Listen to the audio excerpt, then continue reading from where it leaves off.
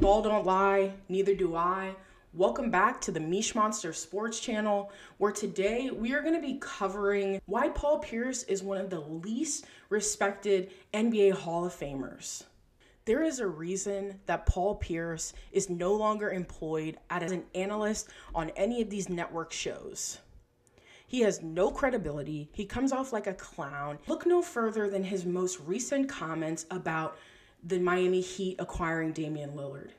He said Miami trading for Dame will stop them from getting out of the first round of the playoffs. What the hell is he talking about? There's absolutely no universe where Damian Lillard joins this team and they get worse.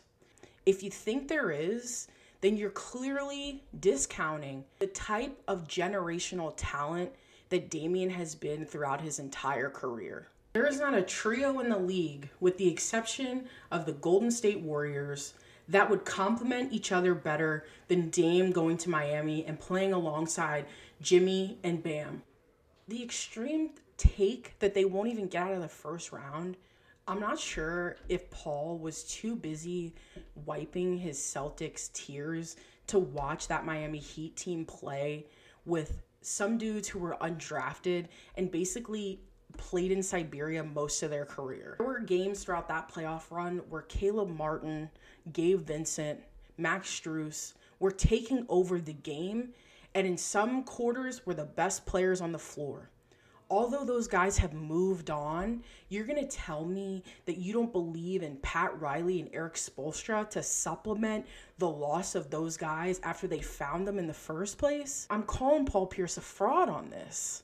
Once again, he says things that are so delusional and so clear that there's emotion wrapped up in it as like a salty Boston Celtics fan. I think it's time to call out this pattern that has just been driving me completely nuts for as long as he's been retired. It seems like he doesn't take this seriously. It seems like he thinks everything is a joke, and he's extremely biased, unlike other players who are actually really hard on their former teams and expect better from them.